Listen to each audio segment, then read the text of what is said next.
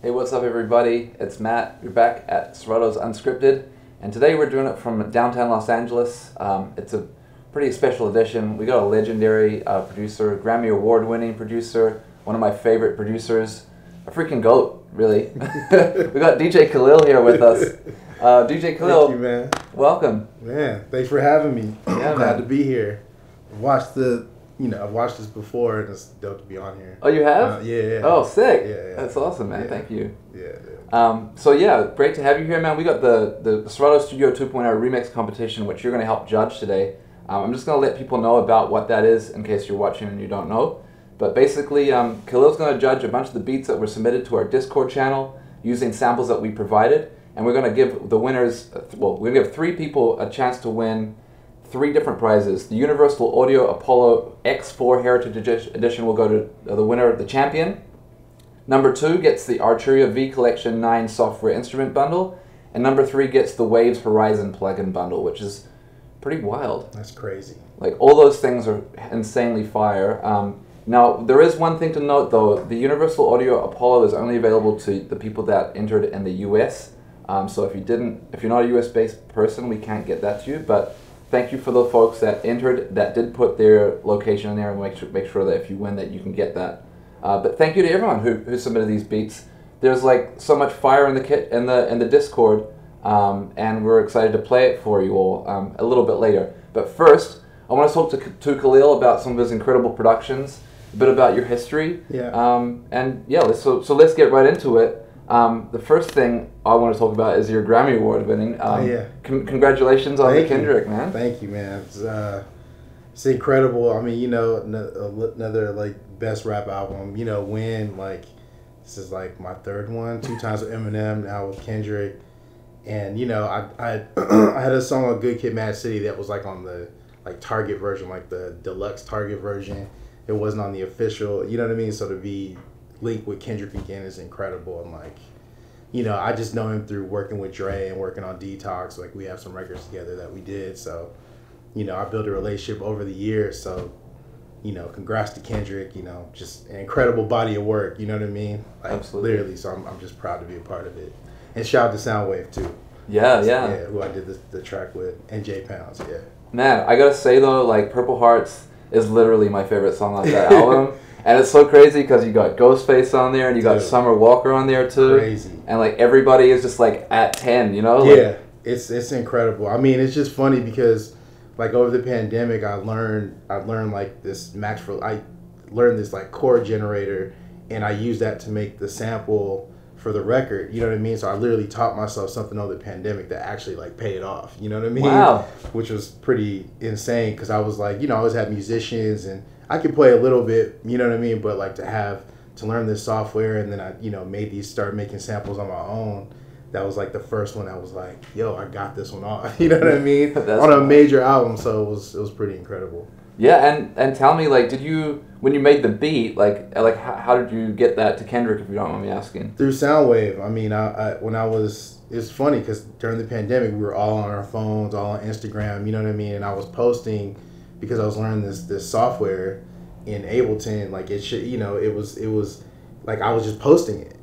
You know what I mean? I would post like some of the things I was doing, and like everybody from like no idea, they're like, what are you doing? Like I use, we all use the same thing. What are you using? And so, I would have these conversations, these DMs. So like Soundwave hit me up, and he was like, yo, like this is incredible. Like, do you have more? And I was like, oh, I was making like folders. So I just started sending him stuff, and then, he hit me up and he was like, yo, I need the files for this one, it was I think the file was called Isley's. It was supposed to be like an Isley Brothers. That's what it reminded me of at first.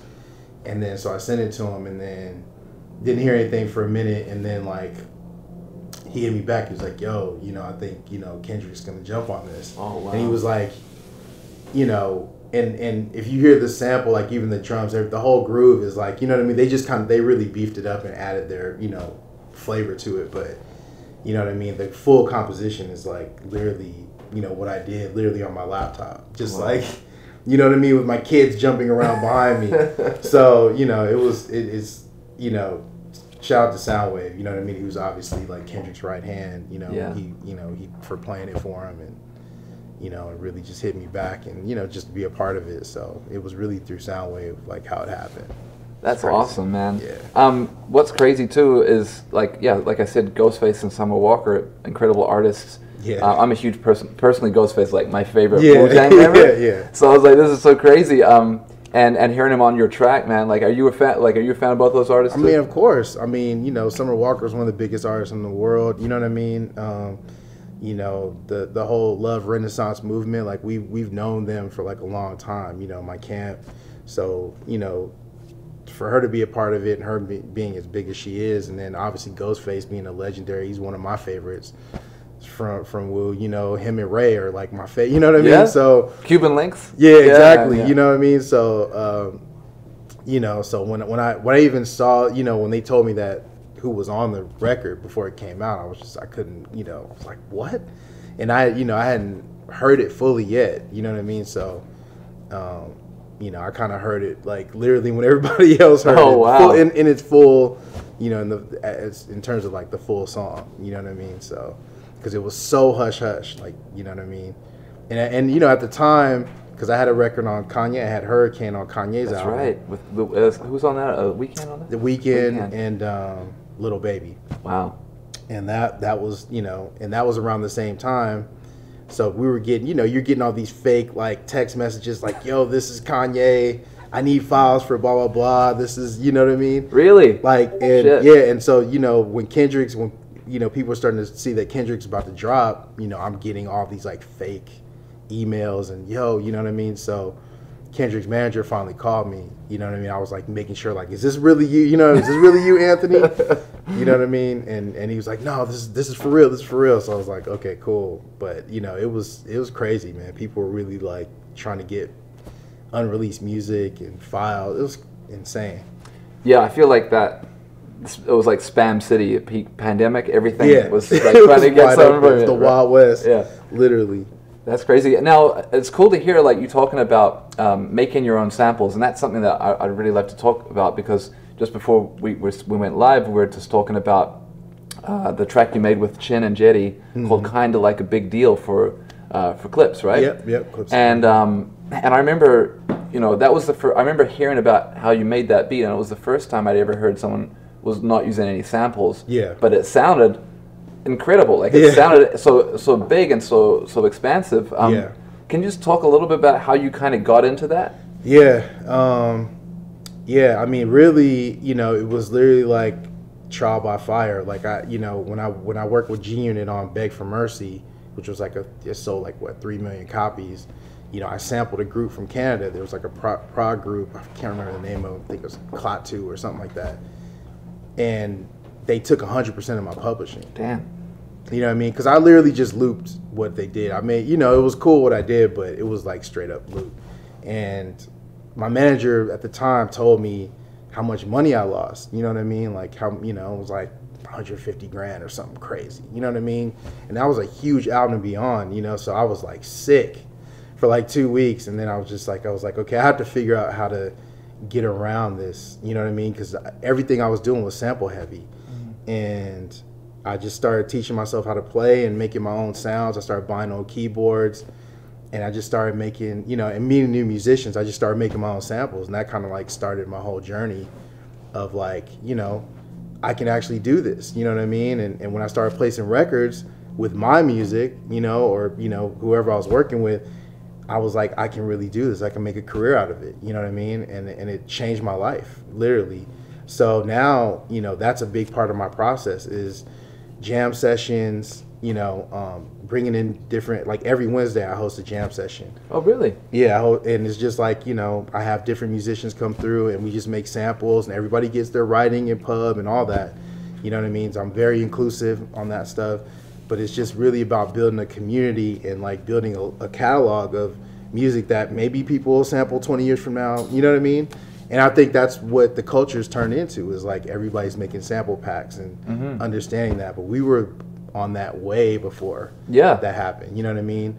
So like with kind of like a big deal, you know, I work with Chin, he plays everything. He plays guitar, he plays bass, and we were listening to a lot of like the Meters. That was kind of like the inspiration. Yeah, wow, totally. So you know what I mean. So it was like we're trying to find like dope riffs, like you know, like with something the Meters would come up with, and you know, and Chin just he's incredible at coming up with that stuff. So he started playing stuff. I chopped it up. You know, at the time I was using Reason, so I was chopping it up in the Rex loop player or whatever, and you know, and just you know, my drum game was on 1,000 at that point. You know what I mean? So, you know, I was I just put these loops, percussion loops, and it just turned out the way it did. And then when Pusha T heard it, he was like, "Yo, this is crazy."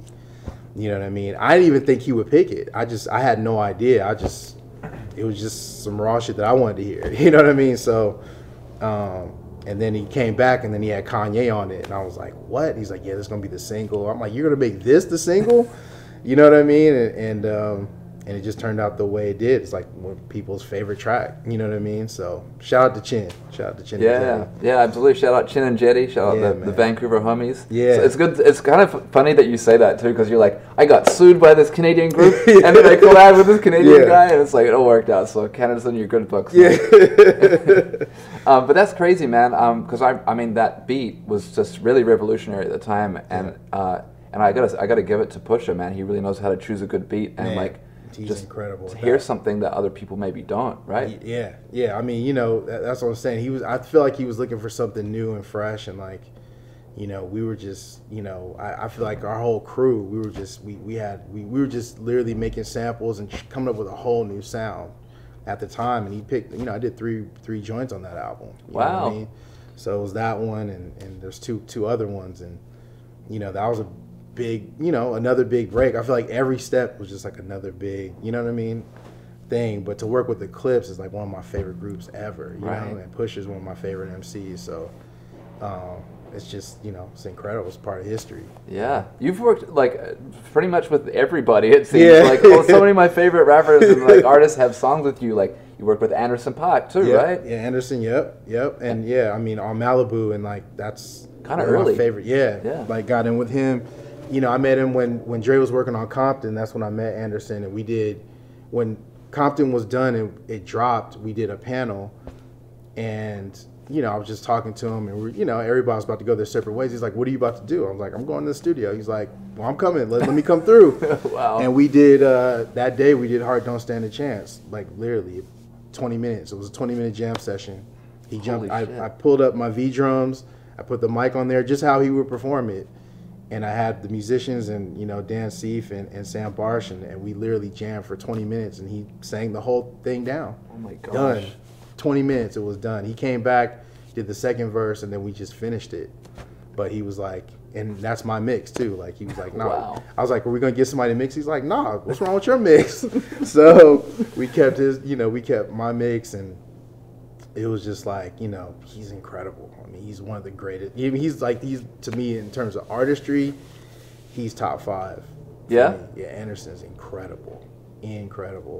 It feels like he just oozes musicianship, right? He does. Like, where he's drumming, he's dancing, he's singing, rapping, like, it's all incredible. It's incredible. Insane. And it's just, he's such a music head. Like, he schools me on music. Like, he's playing me stuff in the studio. I'm like, what is this? You know what I mean? Or I'll play him something. He's like, I know what that is. You know, like, so that dude is, his knowledge of music it goes really deep.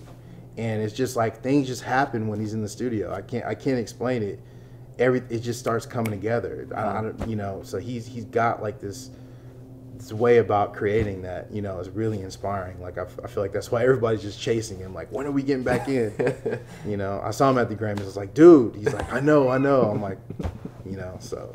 I see he's DJing now too. Have you seen that? Yeah. That's I crazy. mean, it makes sense. That's what I'm saying. His knowledge and what he knows, different genres, that dude is a beast. Yeah. He's a beast. Now, speaking of DJing, shout out Mona Lisa. Mona Lisa hit me up. Yeah, legendary. She said to say, "What's up, Doc?" She said, "Make what's sure up, you say what's up, Doc." And then she was like, you know, that's family, right? And she was like saying, "You got to ask Khalil about being a DJ because you know it's DJ Khalil." Yeah. So tell me about your DJ background.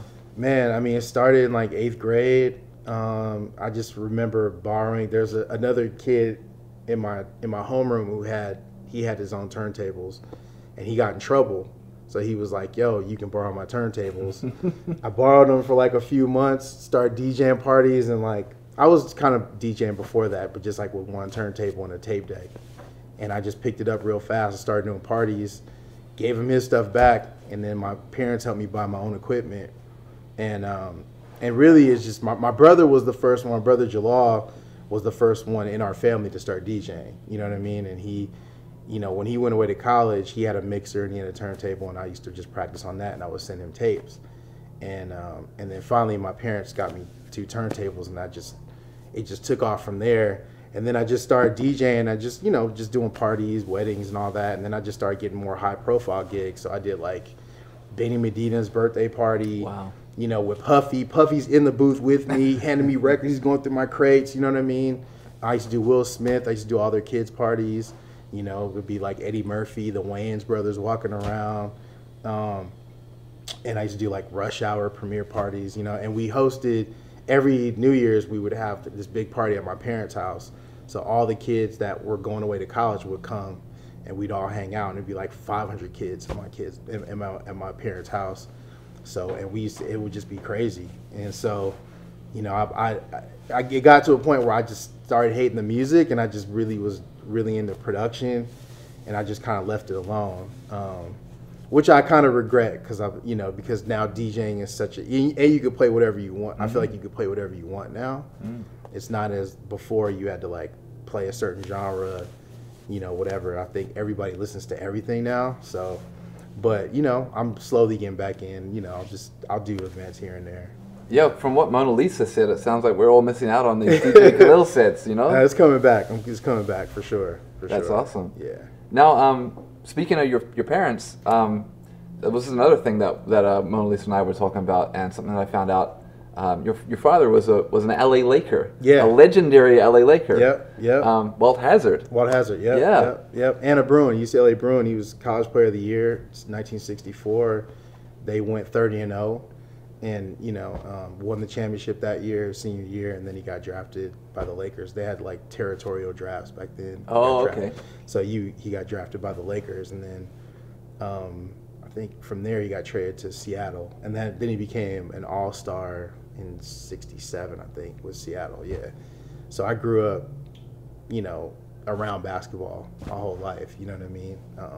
He retired the year I was born is when he retired. Oh wow! And was the focus on raising a family? Yeah. And you know, he's still attached to basketball. Like he coached at Compton College, and he coached at Chapman. Then he ended up coaching at UCLA, and he had Reggie Miller. Reggie Miller was one of his players. Yeah. So I know Reggie. I used to go all the games. We were the ball boys. Me and my brothers. We'd be the ball boys at the games and stuff like that. So, you know, my dad was a heavy. All his friends were musicians. So O.C. Smith. You know, O.C. Smith married my oldest brother and my sister-in-law. Oh, wow. Yeah, and like, you know, Billy Eckstein and his son Ed Eckstein, they used to come over, and that was like one of my dad's best friends. My dad knew Les McCann. He wrote... McCann? Actually, on Much Less, if you look at the liner notes on Much Less, my dad wrote those. No way. Yeah, he wrote the liner notes on that. Yep. Oh, man, Les is... keyboard player, right? Keyboard player, yeah. It's insane. I have like Montreux, and I have the Live at Montreux. I also have the Layers record. That's one of my favorite all time. Yeah, that album's incredible. Someone told me that album was created in 3 hours. No. Yeah, it was like literally. Supposedly, it was just a jam. He called all these musicians in, and they just literally just went in and just played whatever came. Oh my gosh. Yeah, that's incredible. Yeah, it's crazy. I guess they had it all, like, everything just worked out, right? Yeah, I was like... You know, when you're on that level, it's like, you know, it just comes to you, you know what I mean? But yeah, my dad, you know, was heavily involved in music, and, you know, when he first got his job at UCLA, like, I think Mo Austin and all these record executives threw my dad, like, a party, like a roast or, like, a dinner. Yeah. You know what I mean? So he's heavily tied into, like, the music side of things, too. And Bill Cosby. Bill Cosby was a good friend of my dad's. Oh, wow. Yeah. Yeah, I was just saying, I think we were just chatting about earlier, I watched that Bill Russell documentary on Netflix, which if you haven't checked out, definitely check it out. And it was cool just to see like a lot of the history and a lot of the things that had happened throughout that time. It was kind of before our time, you know what I mean? Yep. And, you know, I mean, all I know about basketball is really Jordan era, Yeah, Magic yeah. Johnson, and it's like obviously a lot different. But Yeah.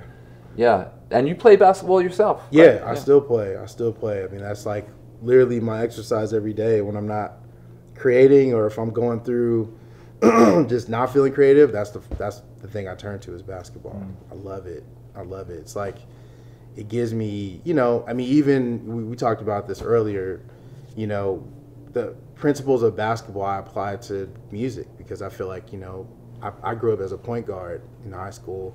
And I feel like as a point guard, you have a team and you have to get the best out of your teammates, and it's not really about you. It's about everybody else. If you want to win, you know what I mean? And I think those principles I apply to what I do with musicians and writers, and it's not really about me. It's about, us making something great, you know what I mean, or achieving something great. So, my dad was a point guard, and I feel like, and he was coached by John Wooden, and a lot of those principles and the pyramid of success, that's a big part of my upbringing, literally. So, I really try to stay connected through basketball and music because it's like hand in hand for me.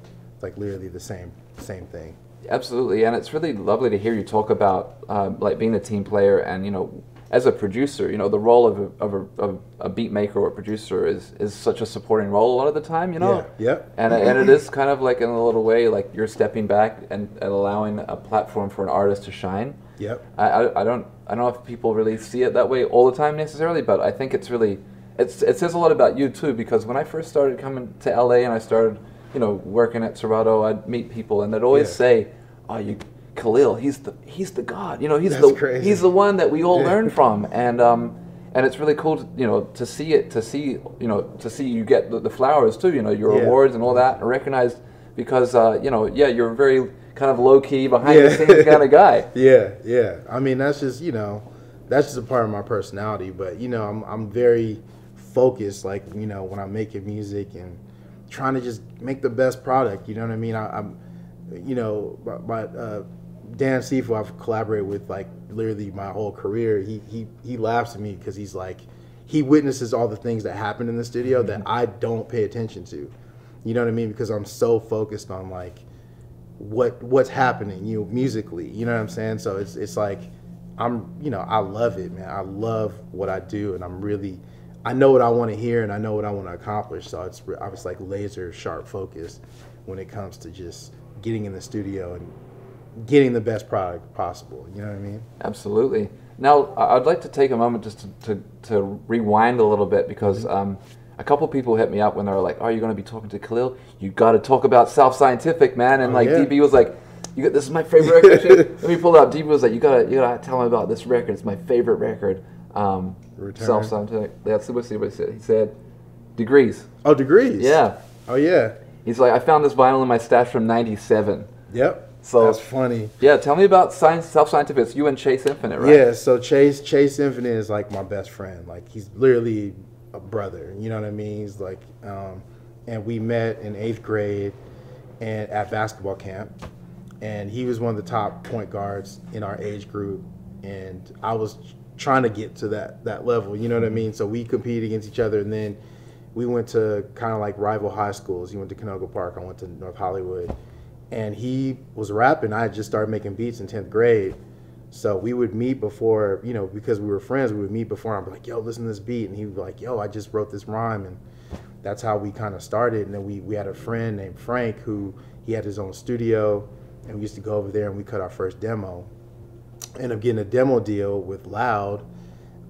We were on like a sampler. It's funny, Just Blaze always hounds me about this sampler, but we were on there with like Mobb Deep and Wu-Tang, you know what I mean? Yeah, Cellar Dwellers. Records. Okay, I got you. And it was like a big deal for us, you know what I mean? And we ended up getting signed, you know what I mean? But Chase's cousin, Bigga B, rest in peace, like he's the one that kind of like tried to put us on, and he was a big supporter. So, we started our own company, and then we put our first album out in 2001. And me and Chase have just, to this day, we're still working on Self Scientific. It's like our baby. It's like literally like we can do whatever we want. It's not affected by the industry, the fans, and this is literally for us. It's like therapeutic for us. You know what I mean? So we don't drop an album every year or whatever. It's really when we feel like doing it. But we have fans, you know what I mean? Our fans are always on us about like, when are you dropping music? So, but Degrees, the funny thing about Degrees is that my best friend, Rasudan, I have another best friend named Rasudan, he's the one that produced that. Oh, no way. Yeah, he's the one that produced that. I didn't produce Degrees. I did Run the Depth, which is on side A. But Rasudan was like an incredible producer and a rapper. We were trying to put him in So Scientific. And he goes by J Tiger, so he ended up rhyming on our first album, but he just wasn't really focused at the time on being an MC, but he was like Andre 3000 at 15. This dude was incredible. And that's just kind of like how it all came together. But that's like my foundation is So Scientific. Like even the musicianship and making samples and all that really kind of started then, honestly. Wow. I was sampling records, but then I was also replaying stuff and using more live instruments because I was super inspired by Dre and Organized Noise and and like Outkast and Pete Rock CL Smooth. So it was like a blend of all those things. It's really cool you say that too, because Dre really kind of was one of the pioneers of that, and Organized Noise too. But Dre was really re-interpolating things, right? Yeah. Organized Noise were just kind of like making things. Yeah. And now you work with Dre. That's a story in itself, right? Oh my God. Did he pick you up from the Self-Scientific stuff, or how? No. Well, the funny thing is, I met Dre when I was 13. He and my sister were really good friends, and my parents threw her birthday party, and he came to my parents' house. And they just kind of took over the house. Chris the Glove was DJing. And me and my brother Jalal talked to Dre for like 45 minutes. He was just telling us, like, I was like, yo, I want to be a producer like you. And so he's telling us his whole story. Fast forward to 2003, 2004, I end up working on this demo for this artist named Brooklyn. And I did a bunch of beats. He signed her. And he wanted to keep all the beats. So he called all the producers in and he saw me. And he was like, yo, he remembered me. Oh, wow. He remembered me and he was like, told the whole story about how I talked to him. All this, it's crazy. Like, how do you remember that? So maybe, he loved all the beats that I did. So, I just kept giving him more stuff. I was making like 8 to 10 beats a day, literally. Then I just kept giving him stuff. And then I think, maybe 3-4 months later, he was like, I want to sign you as a producer. And that's when I first heard about Detox. He was like, yo, I'm working on Detox. I'm like, what is that? He's like, that's my next Chronic. And I was like, you want me to work on that? You know what I mean? So, and he's playing me beats. He's like, I'm going to put this on Detox. And he's playing me my own beats. Like, yo, this is crazy. And he just saw something in me. And I was really unpolished, but he kind of, he got it. He saw the vision and how much I loved it, you know what I mean? And he's like, that's my big brother to this day. I called him on his birthday, you know what I mean? We just Dre talked. Day. Dre Day, yeah. February 18th, and we just talk, and he's just giving me, after being signed over there, that's how I ended up working with Eminem and 50 and Game and, everything, even Jay-Z. I owe so much to Dre. You got to tell everyone the story that you told me before. Oh, yeah. About how you had the beat that went to Jay. Yeah, so I was just giving Dre beats, and like I was at my peak at this point. Like I was just giving him I was definitely giving him heat at that point. And so he picked this one beat. It was like a soul sample. He sends it to Jay-Z to write for Detox. Jay-Z calls him back and was like, yo, I did the song, but I'm keeping it from my album. He's like, I gotta have this beat, Dre. You can't. I need this for my album. He had already mastered it. He already mastered Kingdom Come. It was already done, and he stopped mastering to put this song on the album, and it was Mama I Made It. And so then Dre calls me. He's like, congratulations, you made Jay-Z's album. I'm like, wait, what? He's like, no, you're on Jay-Z's album. And I'm like, how did that happen? He tells me the whole story. Then he's like, yo, I need the sample information because they're going to be calling me about it. I'm like, Dre, that's not a sample. He's like, wait, no. He's like, for real, dude, give me the sample. He's like, I don't want you to get sued. I'm like, no, dude, I'm not. Those are all musicians. That's my boy Dante and his wife Mashika. And he's like, oh my God. He was like, dude, he's like, you killed that. He's like, I can't believe that. From that point on, I think Dre looked at me like a whole completely different producer. You know what I mean? Because like no one was doing that. No one was bringing in stuff that sounded like a sample but wasn't, you know what I mean? And it really sounded authentic. And it just became like a fan favorite on that album. A lot of people like that song. People say Mama I Made It all the time. I don't think they really know the song, but they say Mama I Made It, you know what I mean? So that became like that was a huge deal because Game, Doctor's Advocate came out and Kingdom Come like within months of each other. Oh, right, yeah, right. I remember that. Doctor's Advocate, yeah, and that was like huge. So I was on both of those albums. So that was like a huge step in my career. Yeah, that's incredible, man. It's to crazy. Be praised by such a legend in the game too, you know? Like, yeah. Wow. No, it's crazy, man. So yeah, shout out to Dr. Dre. That's Big Brother. Absolutely. I think they're doing a Dre Day celebration, actually. Mona Lisa, I think, is doing it this weekend. Oh, dope. And J-Rock and Battle Cat. We've got some heavy hitters. Dre's he's the GOAT. That's the real GOAT right there. So what would you recommend? Like, you know, it was really cool to hear you talk about, you know, you didn't make samples. That was something you kind of got into a little bit later. Mm-hmm. And to kind of overcome the barriers that I think a lot of people may feel like they can't do it. Yeah. But how did you kind of overcome that barrier of like, you know, I'm just sampling to then get to that next step, say, I'm going to spend the time and learn instruments and do that?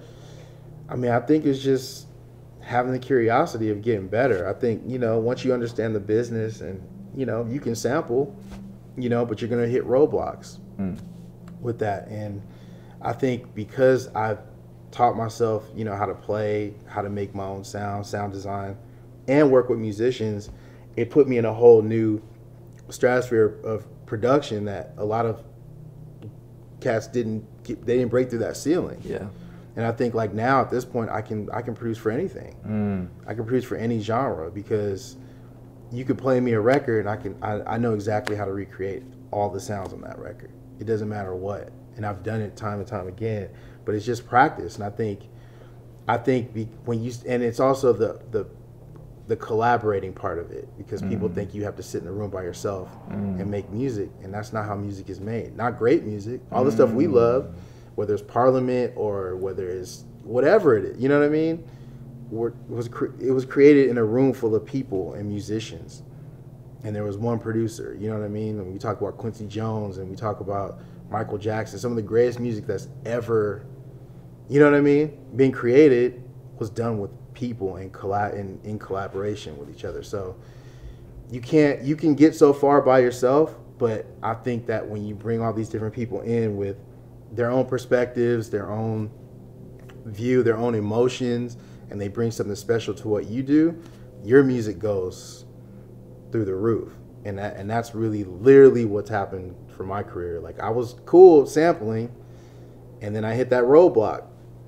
And it was like, am I going to break through or am I going to stay right here? And I was like, you know what? Let me just try it. What do I have to lose? And then when I first placed my first, like, something that I played, which was I'll Still Kill 50 Cent featuring Akon, that's all me playing. Oh, wow. And when I did that, I was like, oh, I can do this. You know what I mean? And it's really like, you just don't limit yourself. I think it's, you know, it's really just understanding that, like, there's so much more to learn. You know what I mean? I'm still learning.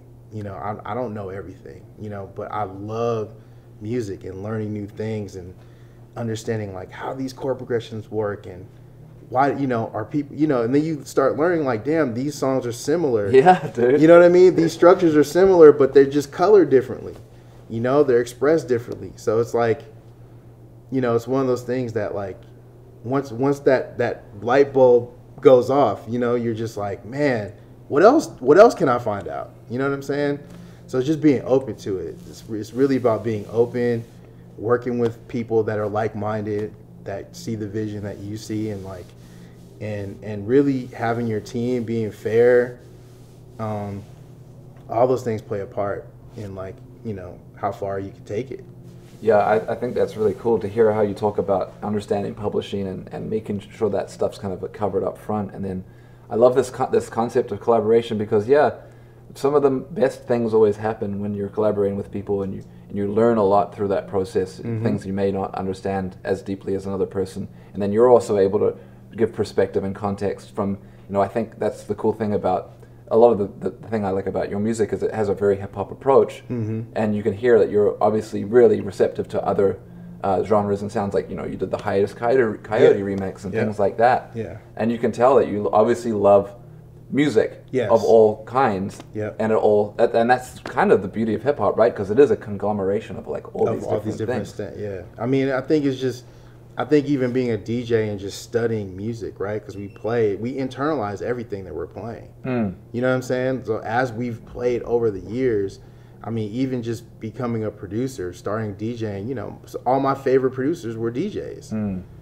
Dre, Premier, you know what I mean? Pete Rock. So, but I think it's like you're internalizing all these records that you're listening to. You're internalizing those melodies, all those things, and you apply it to what you're making. You know what I mean? And you hear melody because you're listening to so much music. That really helps you. Yes. You know what I'm saying? It really helps you. You know what I'm saying? So it helps you become a better creative, and you can express better. So now when I'm playing, I'm in the jam sessions and I'm playing with the musicians and I'm figuring it out.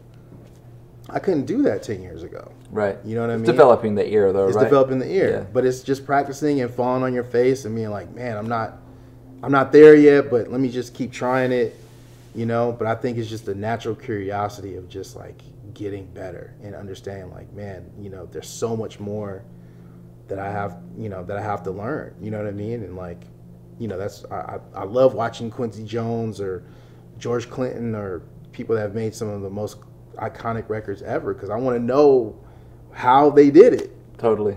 How are these records still living 40 years after, 50 years after? You know what I mean? Yeah. You know what's crazy? Actually, I was just randomly looked up Michael Jackson Thriller, and went to read the Wikipedia page. I do this sometimes just to like get some context about a record that I love. Yep. And it was really interesting to hear that this wasn't like.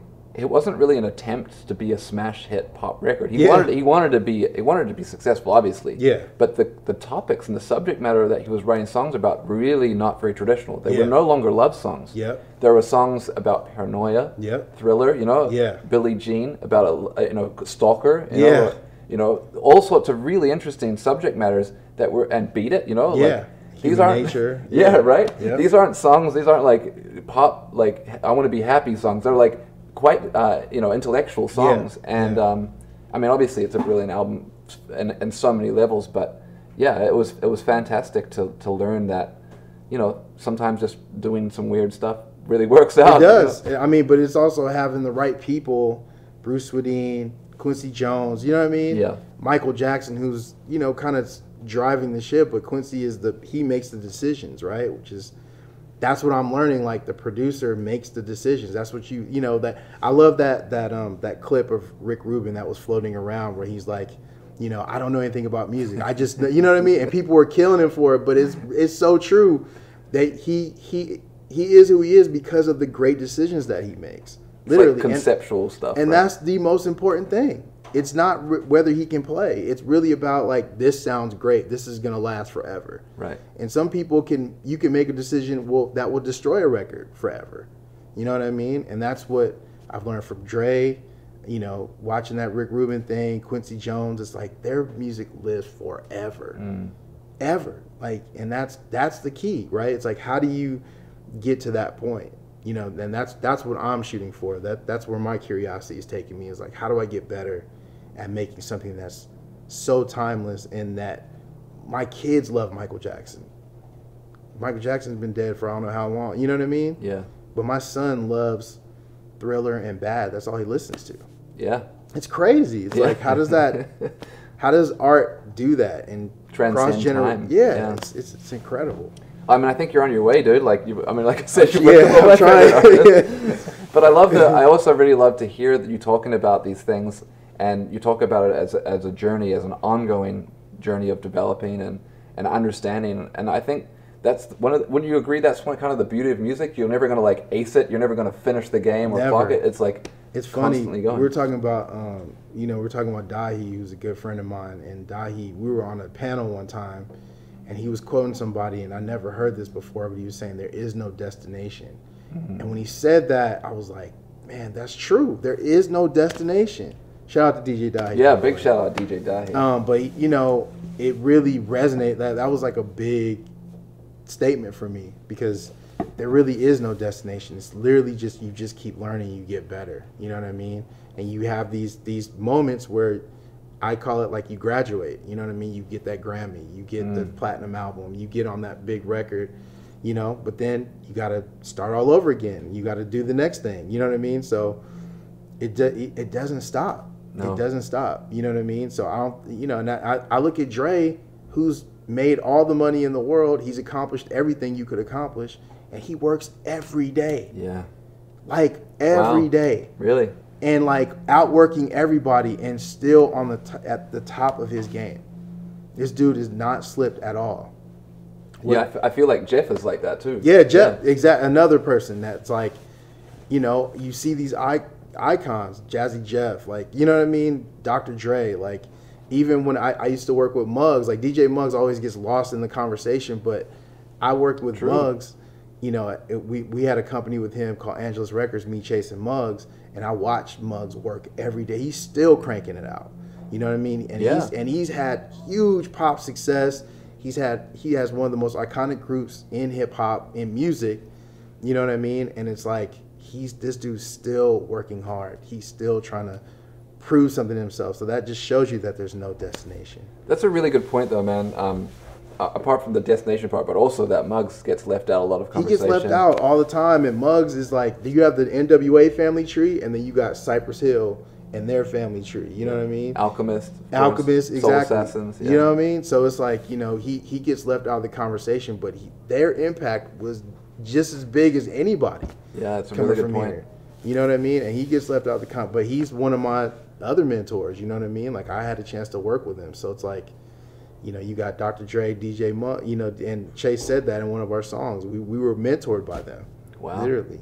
Yeah, that's some LA history, really. Yeah, you know what I mean? The foundation, really, right? Yeah, it's crazy. It's cool, too. I was watching Steve Lacy's interview this morning with Nardwar, which is fantastic. And I watched that. It's really good. It's hilarious. I mean, you know Nardwar. He's fantastic. Yeah. But he was talking too about Sarah and like and you know Taz and then Thundercat and like all of this other wave, Harris Martin of LA producers, Dahi of course, and we were talking about Ricky and THC Axel. And we were just talking about how what were you saying about when a specific album came out that you guys were all featuring?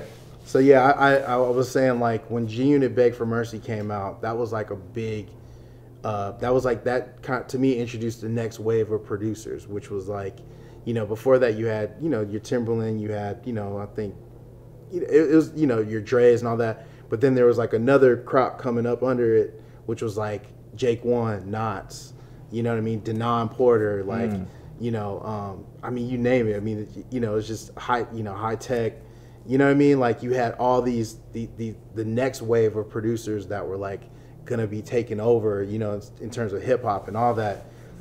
Focus is another one, you know what I mean? Like, you know, all these dudes that are like, you know, my contemporaries, you know, to me, Good Kid, Mad City is the same thing. It was like the landmark album that like introduced like Dahi, THC, you know what I mean, Scoop DeVille, like all these dudes that made like an incredible body of work. That's, you know, that album's still on the, you know, 200, you know what I mean? Right. 200. Yeah. And like, it's such a landmark moment for LA hip hop, but just hip hop in general, because these dudes are on everything now. Yeah. You know what I mean? Dahi was just up for Producer of the Year. Yeah. You know what I'm saying? Which is crazy. You know what I mean? But I mean, he deserves it, because it's like you know, there was another wave coming, and I saw it coming. Like, you know, with THC, I wanted to sign them. You know what I mean? Like, you know, but you know, we're still brothers to this day. I talk to Axel all the time. You know what I mean? Ricky's a good friend of mine. And, you know, to see their development and what they've done, and, you know, all these dudes, you know what I mean? Like, you know, these guys are taking over. Yeah. You know? It's fantastic. Hey, let's get into the beats now. We want to run through these beats. Thank you to everyone who entered the competition. I'm just going to give a quick rundown of, like, how it works for anyone who's watching right now. Basically, we gave 3 samples and we put it in the Discord, and we got everyone to flip the samples in Serato Studio using the stems function that's just been released. The samples I'll just play a snippet of each one of them because they're full songs. But the first one was Carl Hector, the Malcolms. Malcolms. Not sure I'm saying that right. It's Gurma's Lament, and is this on Now Again Records? I think. Yeah. Now Again Records. Shout out to Egon and Now Again.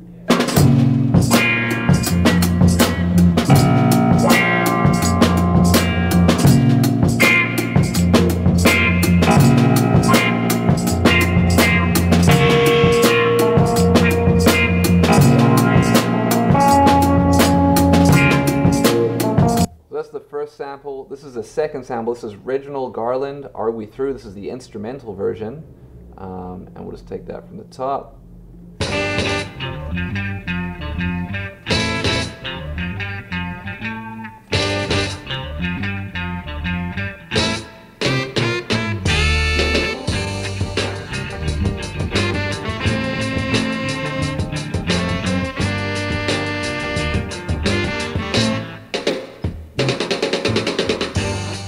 That's crazy. Crazy drums, man. Crazy horns. It's like a lot of stuff there. And this is the third sample, also original Garland. Girl, You Better Hurry.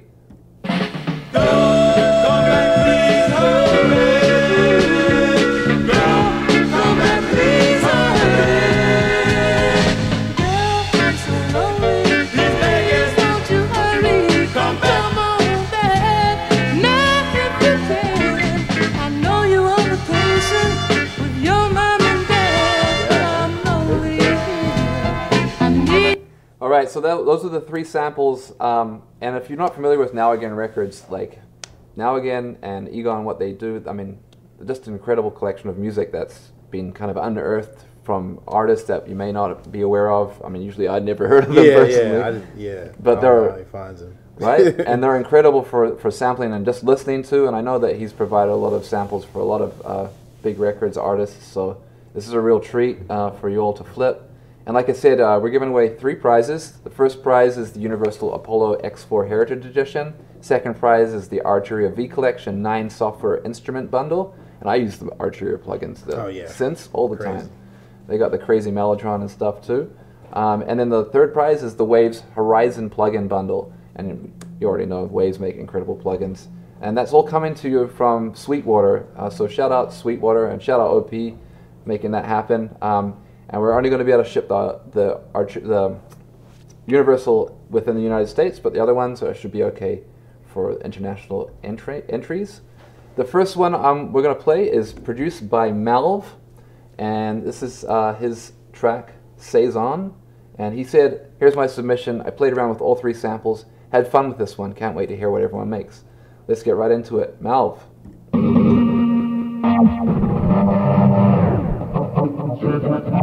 I should be like you, Mel.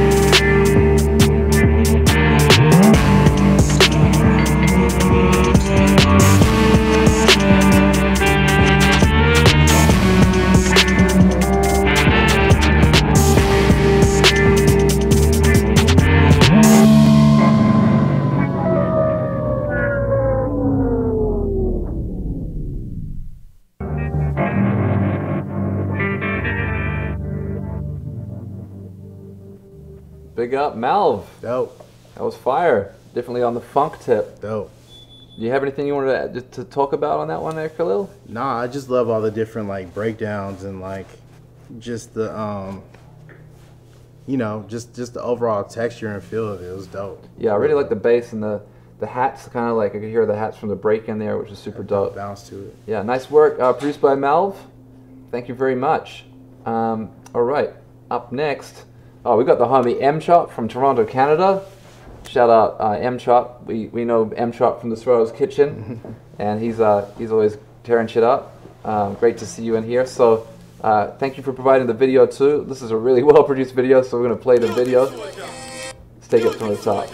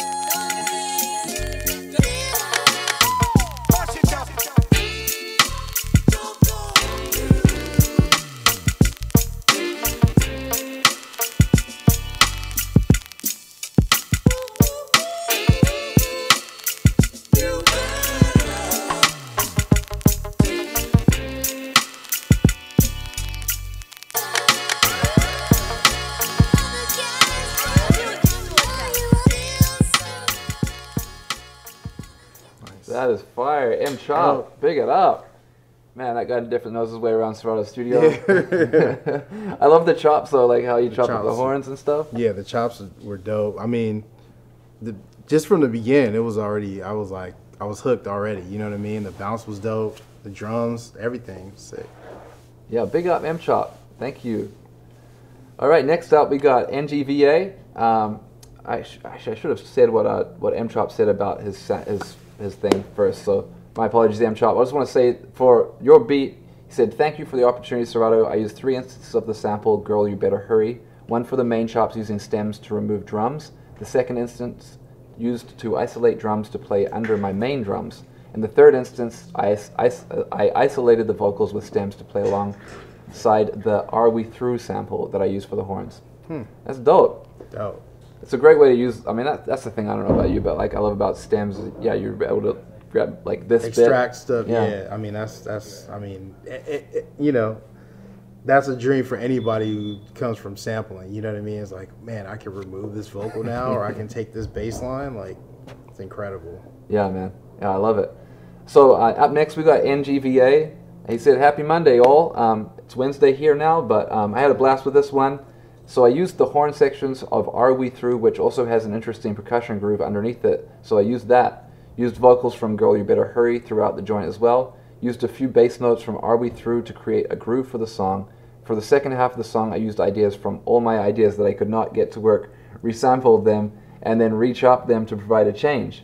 There are horn stabs from Are We Through, vocals from Girl You Better Hurry, and that grimy guitar from Grimma's Lament. He's USA based. And thank you for providing the video too. Let's go, NGVA.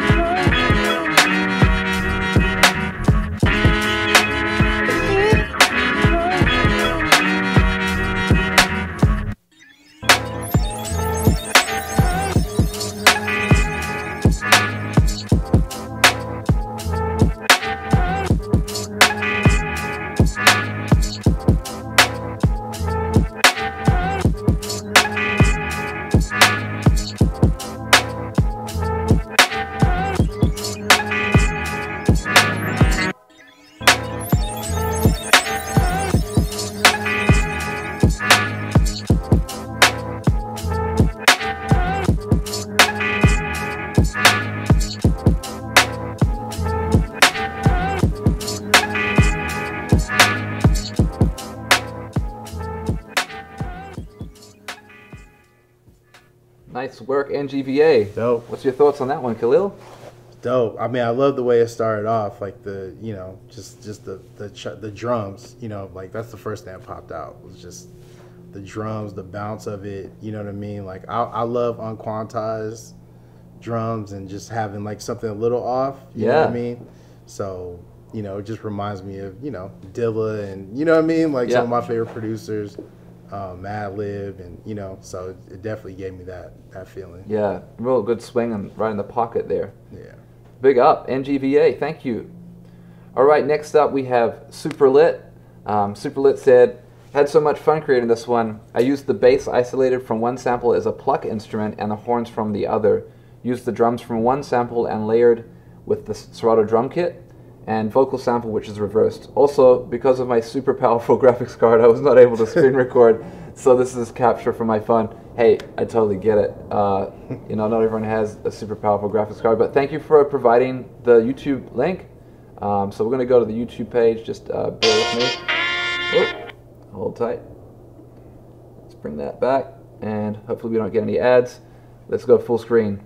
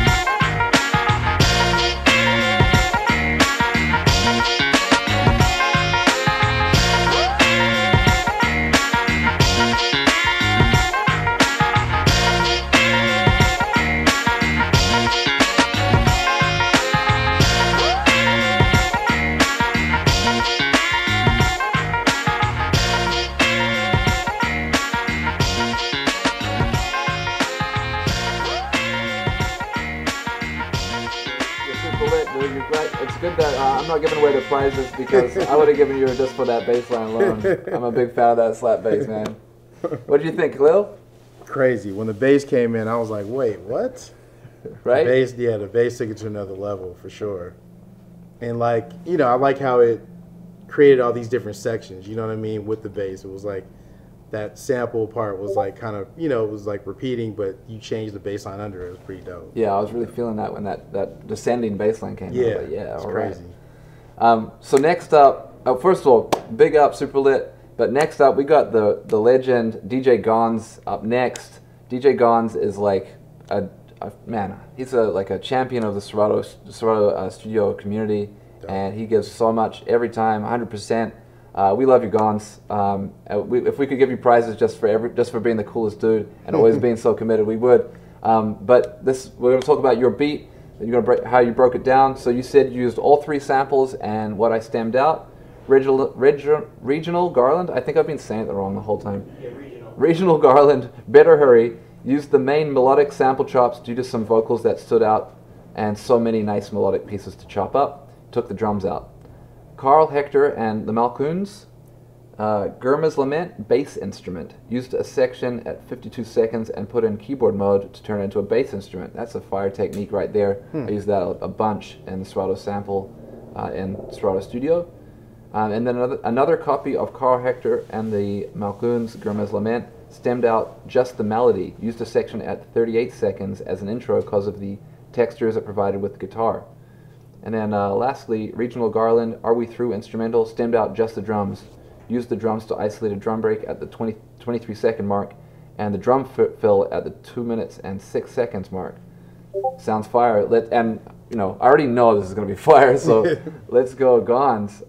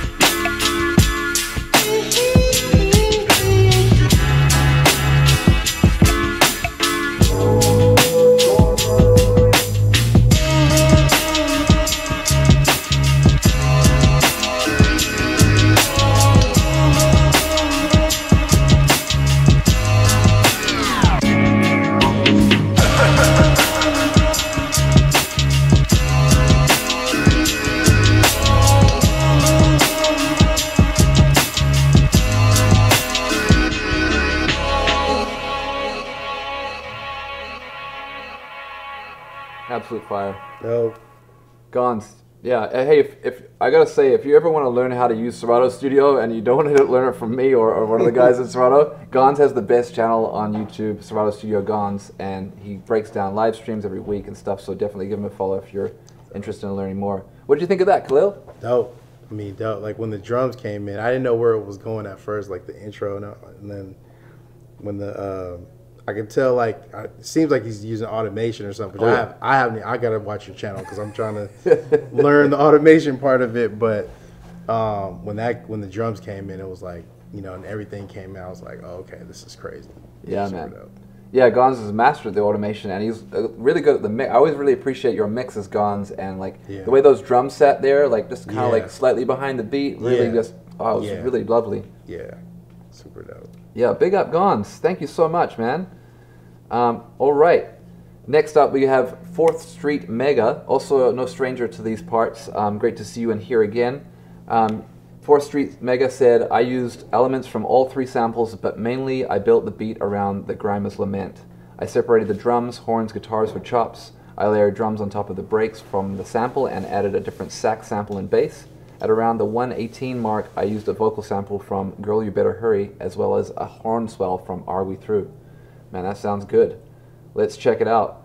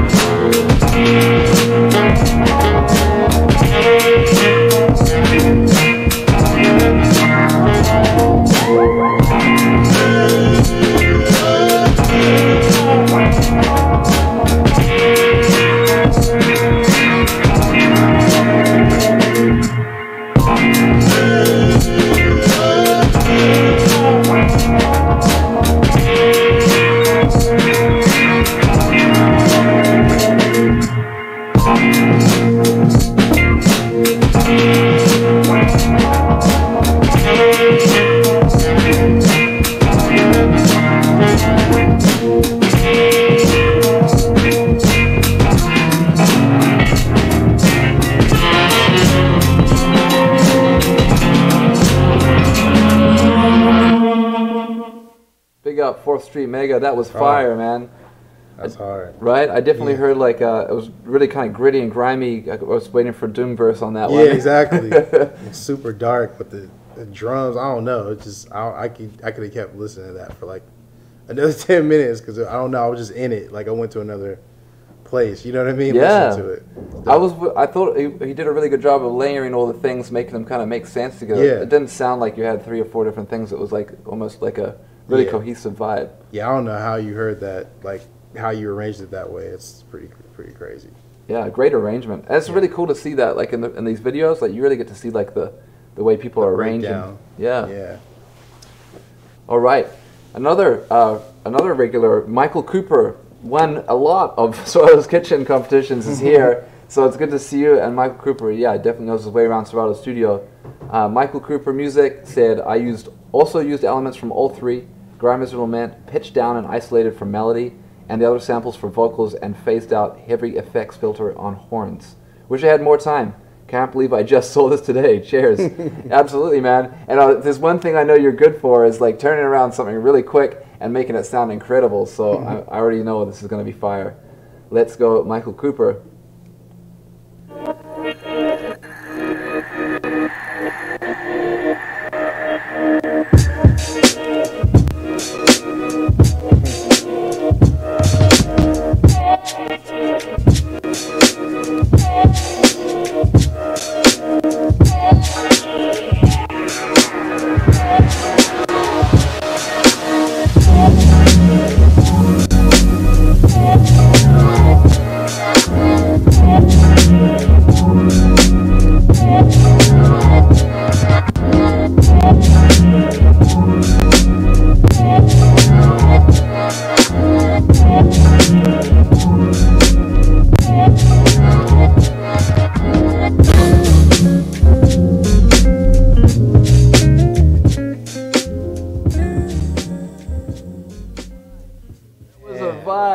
Crazy.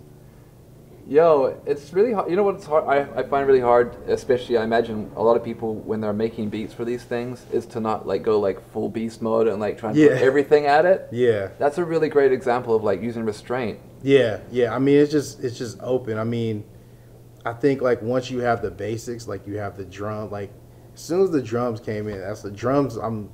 It's like you win me over if your drums are, if the swing is crazy and the sounds are dope.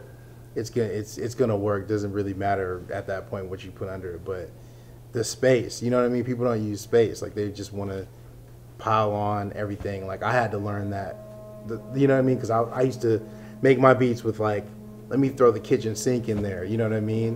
Right. But it's not really about that. You gotta leave space. So that was a great use of space. Yeah. I love that guitar at the end too, how it came in just all dreamy, like it was. Yeah, like, I wanted that. It like faded too soon. Like I wanted to hear the rest. Damn, Michael Cooper, that was hot. Now, how are you doing so far? Like, you got making some notes. I need like a sheet of paper. Oh, I'm shoot. starting to no, it's all good. It's all good. I'll remember some of them. Okay. Well, up next we got Flip a Beat Club homie from Sacramento, Mons Rock. Big up, Mons. Always great to see you in here, and I'm really stoked to see that you threw one into this competition. And here's what Mons had to say. Here's another joint using all 3 samples, the Gurma's Lament drums, melody from Are We Through, and ran the a cappella from Girl You Better Hurry through stems. Stems is a game changer for reals. Well, I'm glad you feel that way. We definitely do too. Let's go, Mons Rock.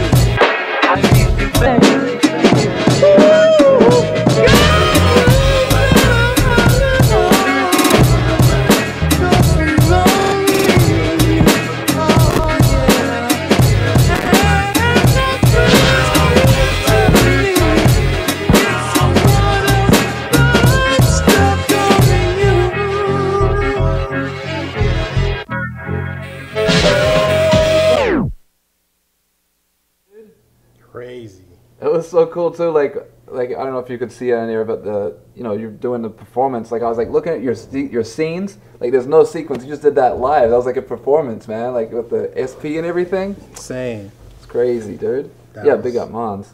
Yeah, that was like, I don't know. It gave me like Pete Rock, CL Smooth vibes on that one, which is like you can't lose. You can't lose with that. Right. But Classic. great use of the vocals. I mean the bounce, the music, everything. Like sick. That was. Yeah, big up Mons.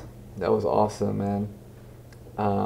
Yeah, thank you everyone, man. This is like crazy high bar heat right here. Like no misses. How do you choose? Like,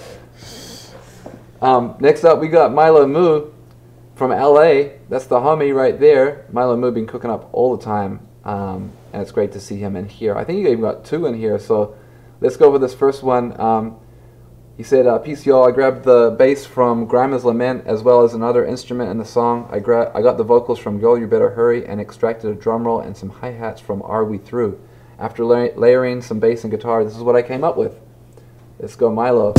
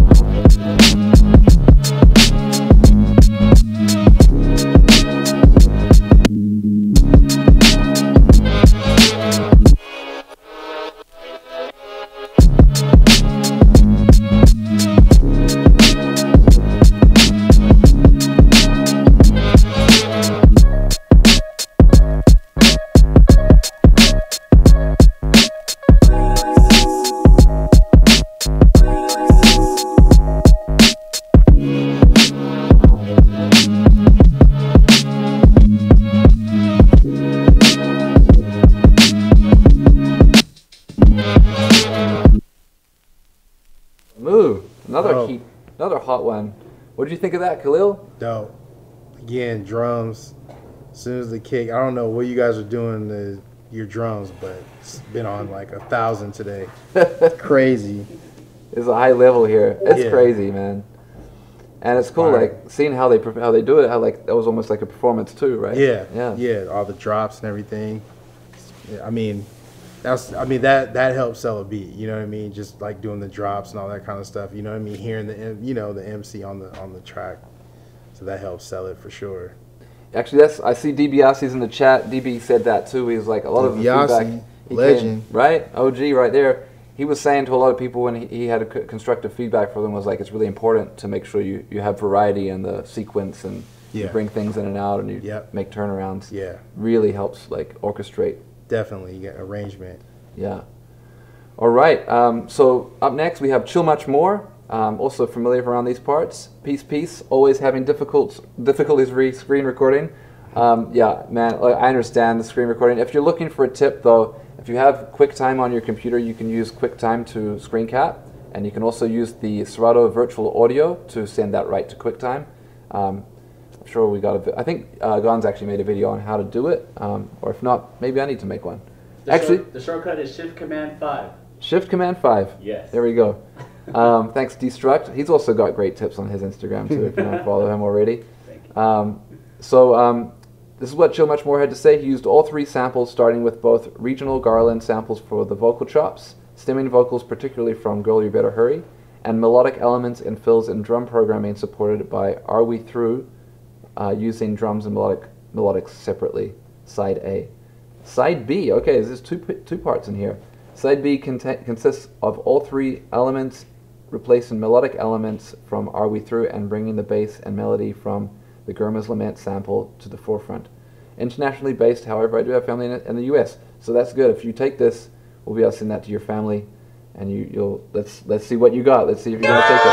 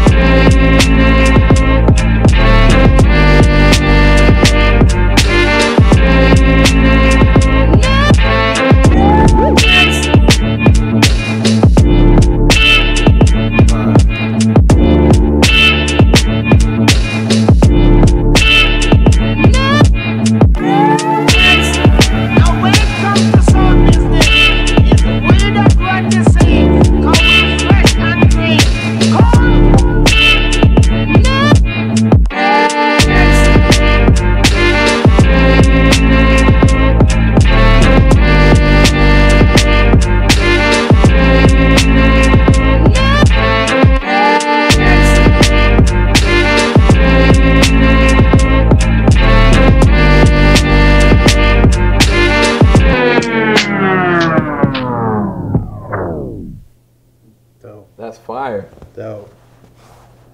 Awesome. Chill much more. Thank you so much. I like the way you programmed the drums on that. Like it wasn't like kind of a typical pattern with the extra snare in there. It was really nice. Yeah. The sample was dope. I mean, I like the arrangement. Like I feel like I heard a song over it. You know what I mean? Yeah. Like when at the A and B section, like was really dope. Well put together in terms of arrangement, like for a song. Yeah, absolutely. I really like that. And thanks for labeling it in the video. You could see the A side, the B side. It was cool the way you talked about like a 45. Yeah. All right. Up next we have Tiny. Tiny always comes with the heat. I'm looking forward to seeing what you cooked up here. I think I got your video. I downloaded your video. Let me see if I can pull it up. Oh, shoot. Maybe it's in here. Yeah, there we go. Hold tight. All right, so what did you have to say here, Tani? He said, hey, here's my flip. I used some parts of the Garland Girl You Better Hurry vocals and reharmonized it with new chords I played with addictive keys. I also used some of the brass parts from Are We Through with the drums for my intro.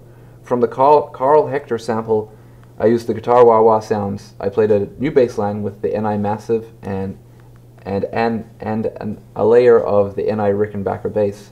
I also made this jump synth thing with Massive. Had a lot of fun making it. Love, love, love. International bass, but also has family in the US. That's awesome, man. Let's get into your video.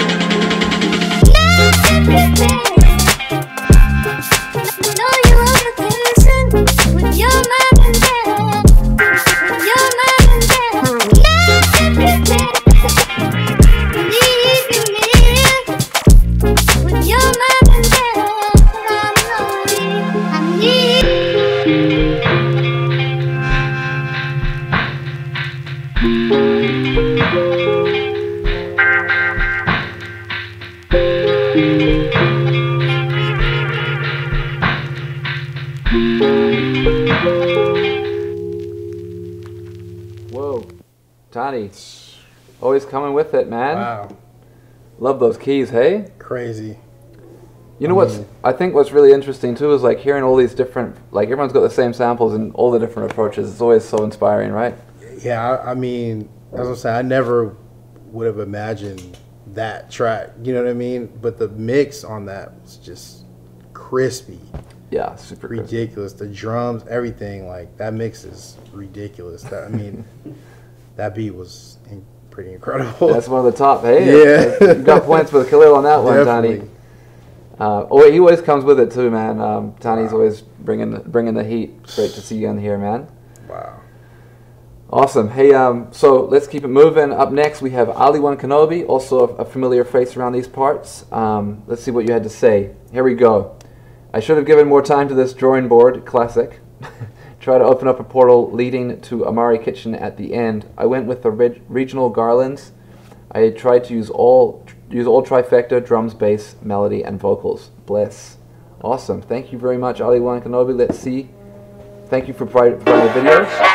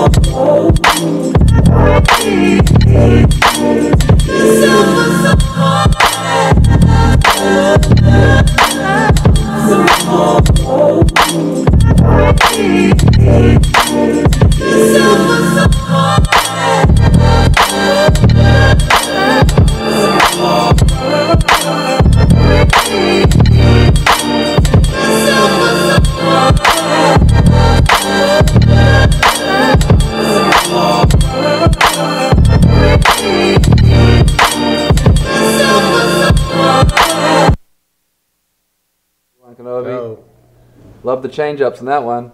Yeah, it's like three different change ups. Like, I mean, when those other drums came in, I was like, whoa, what is happening? Like, yeah, right.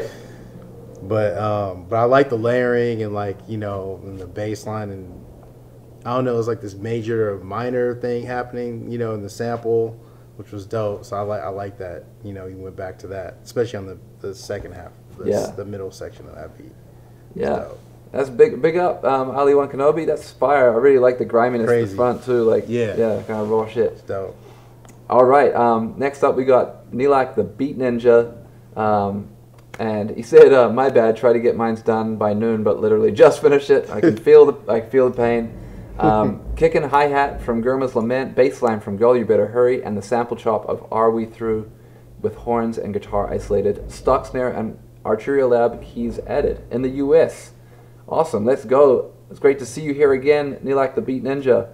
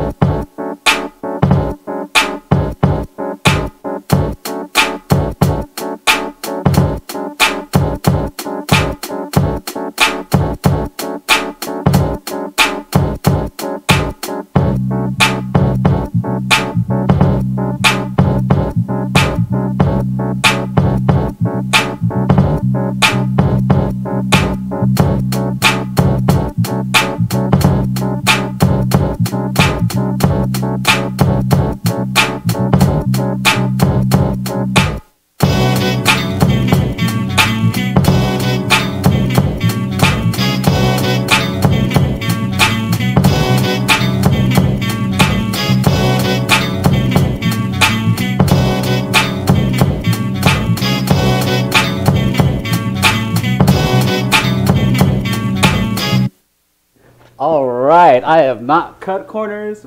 He is taking a break in the restroom. But yo, let's talk about that beat real quick. My name is DJ Khalil. What's good, bro? Let's talk about that beat. What do you think, man? It was dope. I mean, it was dope. Just you know, I like the drums and the bass line. It was like I was trying to figure out where it was going or whatever, and then when the keys came in, it started to make sense. You know what I mean? Yeah. So as it was going, the arrangement could have been, a little bit better, but it was tight. Got you. When you start a beat, like, what's your first step? Drums. Always drums? Yeah, you always start with the drums, and then, obviously you want to find, like, the main loop and the main thing that you want to feature in the beat, you know what I mean? Like, whatever the chop is, I'll start chopping, but I like chopping 2 drums. Yeah. Some people like to do it the other way around, where they do the sample first, and then add the drums. But I like to start with drums. That's just where I come from. Hey, tag in. He's back. Sorry, y'all. Nature's real. Nature's real. But yo, thank you very much. Do you like the Beat Ninja? We covered the feedback here. Yeah. Awesome. Well, big up, man. We're gonna keep it moving. And apologies to the viewers, life, if we're really live, man, that's how we do it. We got another one from Milo Moo up next, so let's run that real quick.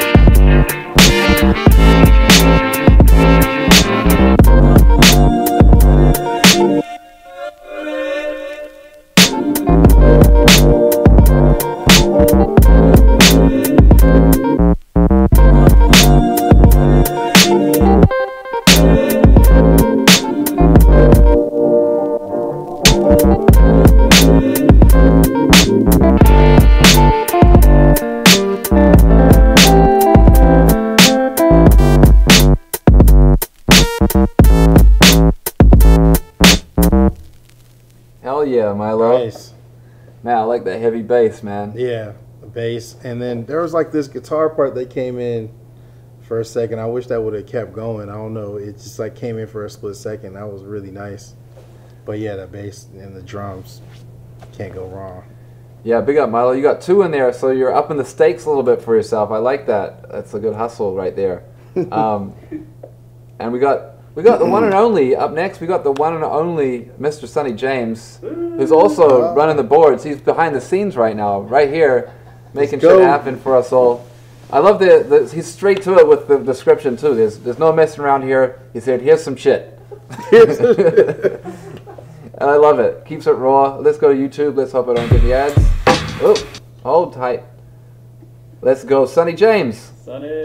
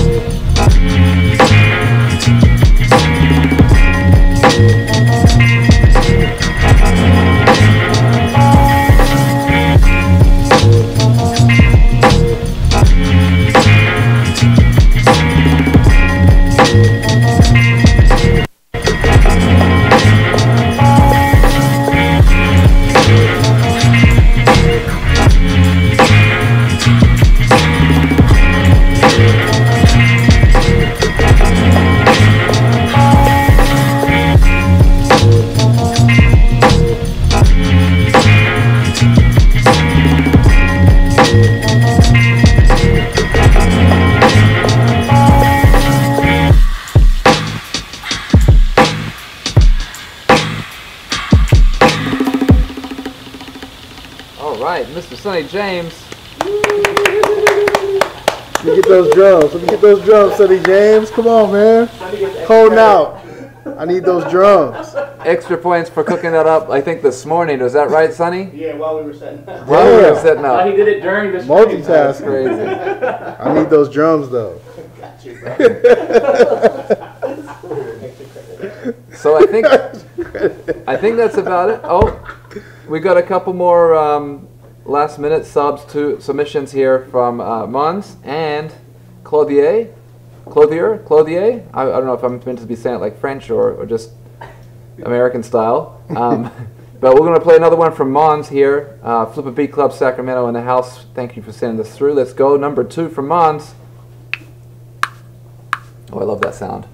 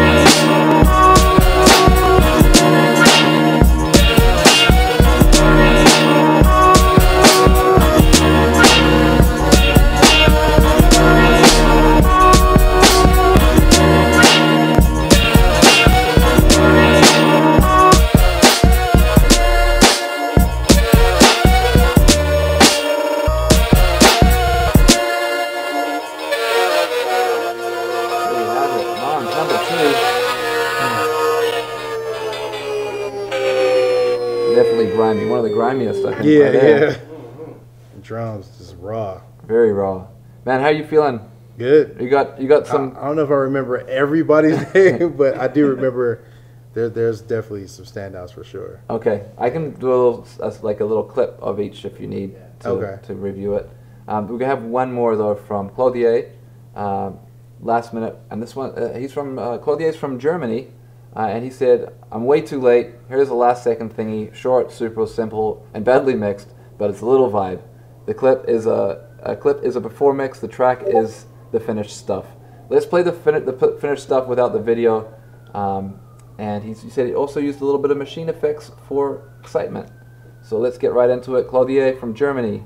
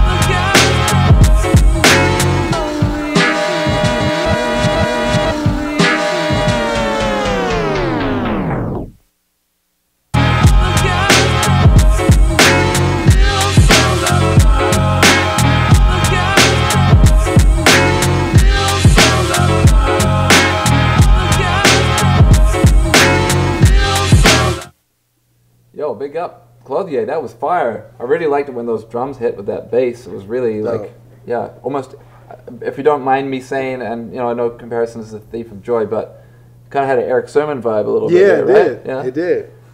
Anyways, thank you so much, everybody, for submitting. Khalil, do you want to maybe review any of the, go over any of the particular beats? I'm trying to think. There's so many.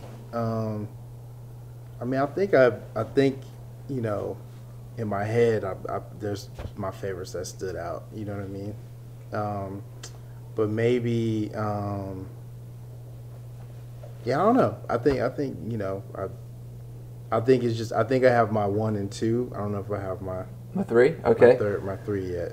Is there any particular ones that you wanted to re-up here? Little Dave just submitted. Little Dave submitted last minute. Coming in at the clutch. Coming to the clutch. Buzzer beater. You're getting the video uploaded too. So we're gonna do one more. I guess we got a little bit more time. Okay. Let's go, Little Dave from Philly. The one and only Little Dave. Big fan of Little Dave over here. Ill Vibe Collective too, I believe. So let's go.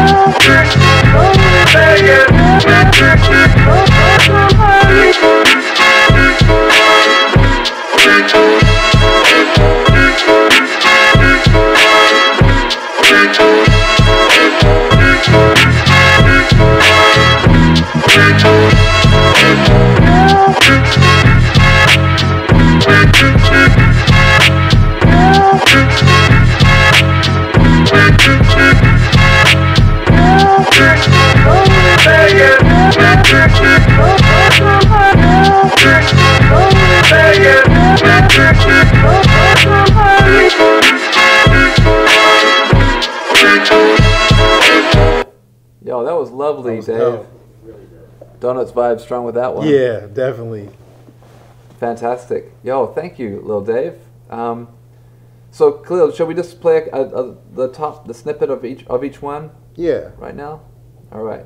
Yeah, that'd be cool. So the first one we had in was from produced by Melv.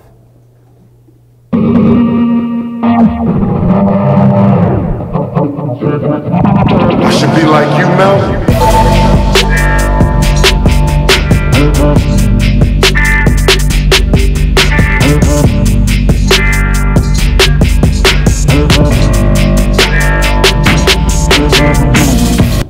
So that's produced by Melv.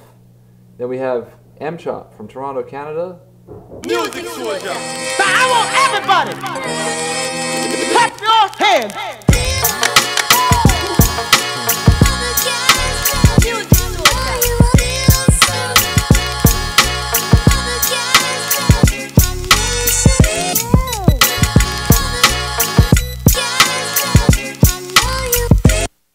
And then we had NGVA. This is NGVA.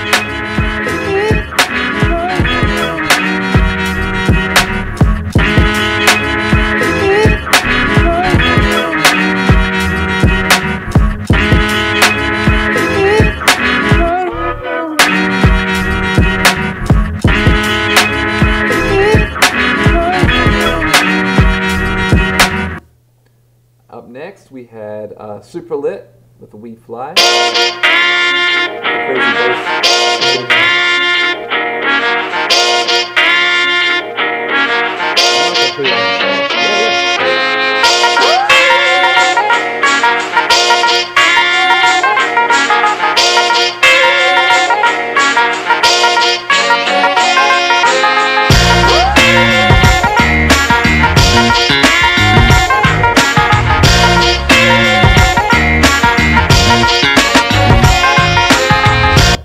Then we had Who was that again? that was Super Lit. Super lit, right? Yeah. Then we had DJ Gons, the one and only, the legend, DJ Gons. Skip ahead a little bit.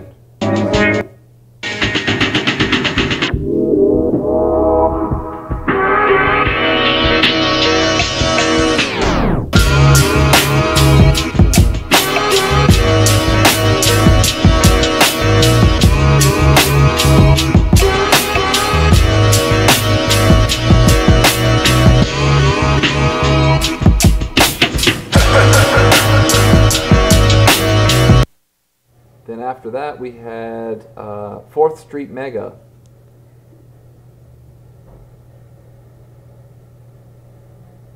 Let's just play the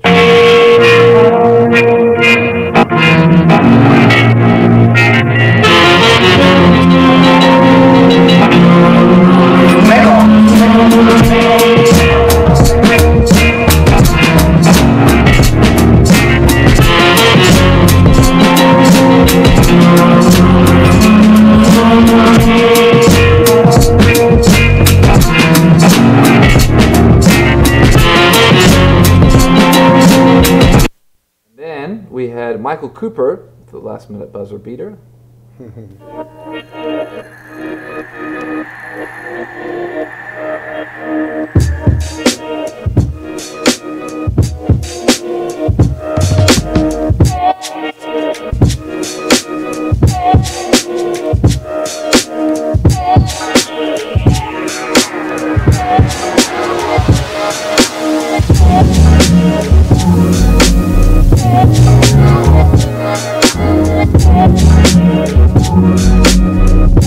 And then we had Monsrock. This is Monsrock's first one.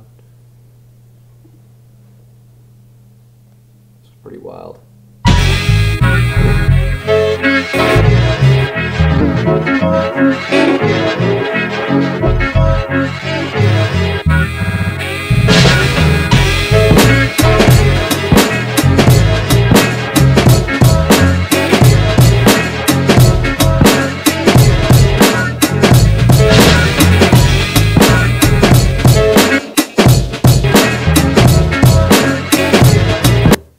And then we had Mila Moo. This is Mila Moo's flip, number 1.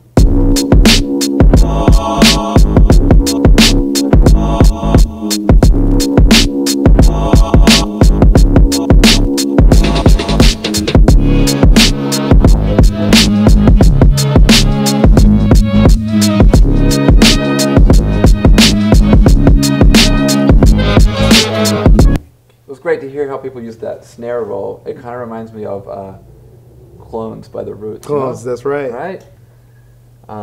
So yeah, and then next we had Chill Much More. God, you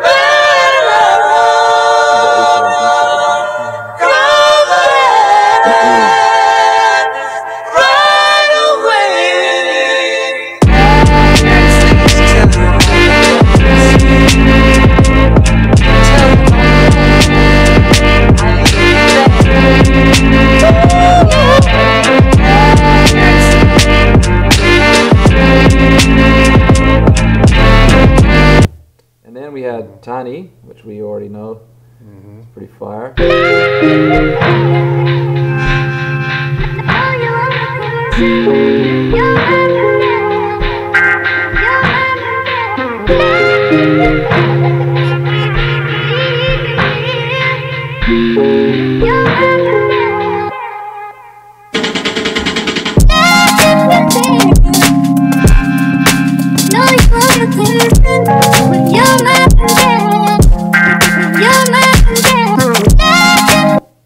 Which is, yeah, very, very well mixed, that one. Ali One Kenobi was next.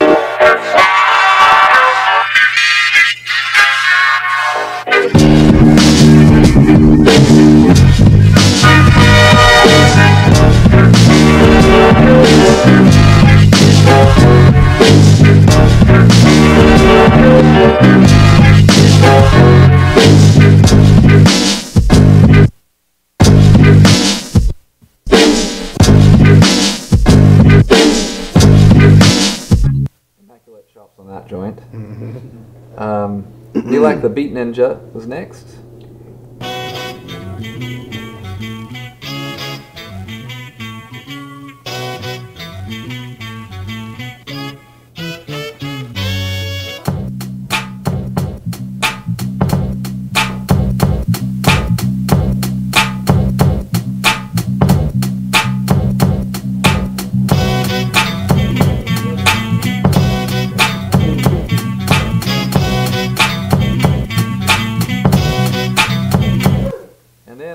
We had Milo Moo's second joint. Do you remember that one?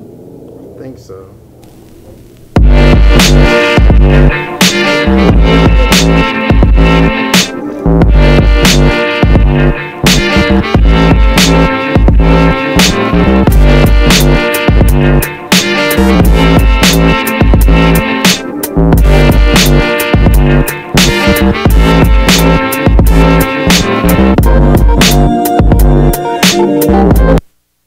Sonny James, which unfortunately is not eligible for winning. Hey, don't play that. Sorry, Sonny. Trying to sneak in there. My bad, Sonny. We had Mon's second one.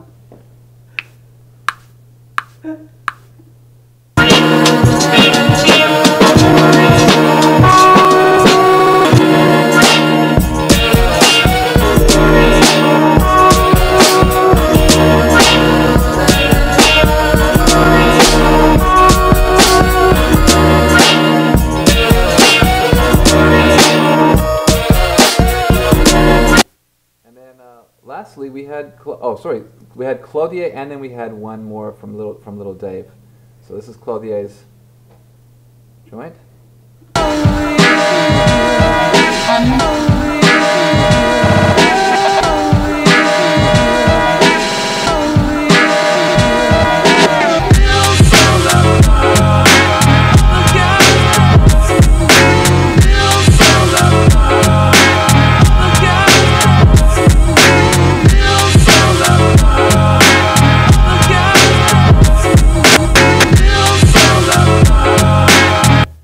Lastly, we had Little Dave, who we got the video now, but let's just run it back.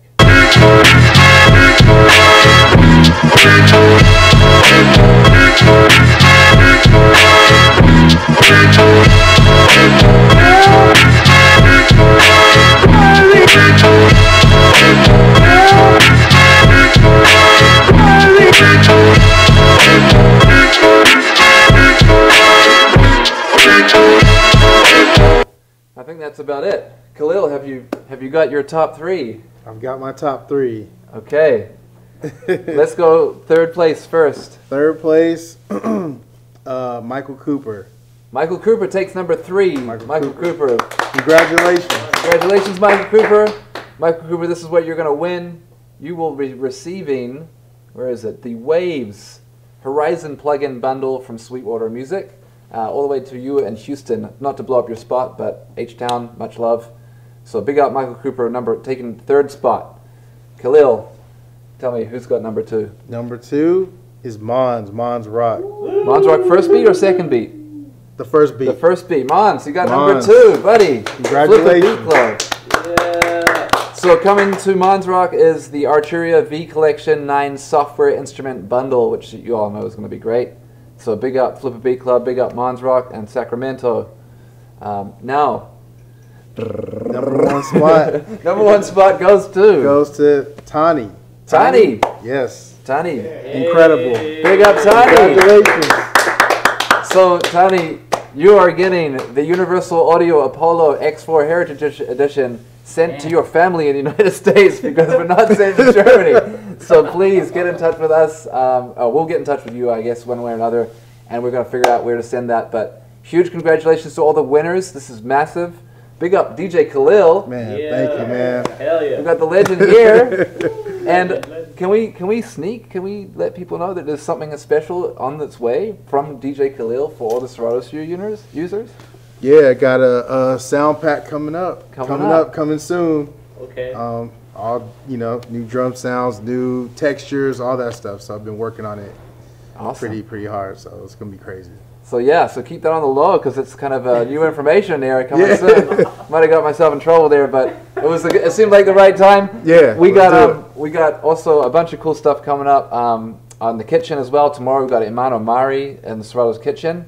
So yeah, stick around. If you're not part of our Discord community, tap in. You can type !Discord in the chat. You can also follow DJ Khalil on Instagram. Just type in !follow if you're watching on Twitch, and it'll pull up his Instagram. Highly recommend following Khalil on Instagram. And yeah, check out his music. Like, it's all heat. It's insane. He's produced for everybody. It's insane. And thank you so much to everyone in the chat. Let's give a couple shout outs. Of course, big shout out to Derek DeMaio, aka Destruct, Mr. Sonny James holding us down, everyone in HQ in New Zealand.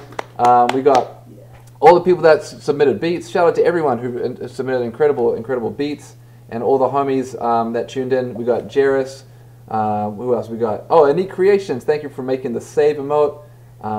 Little Dave, Lani, Monsieur Clothier, M-Chop, Tani, DiBiase, of course. Yeah, thank you all so much for being here. And we'll be back, like I said, tomorrow, which is Thursday, I believe, at 10:30 a.m. with Imano Mari. So keep it locked. And yeah, see you soon. Peace. Peace. Peace.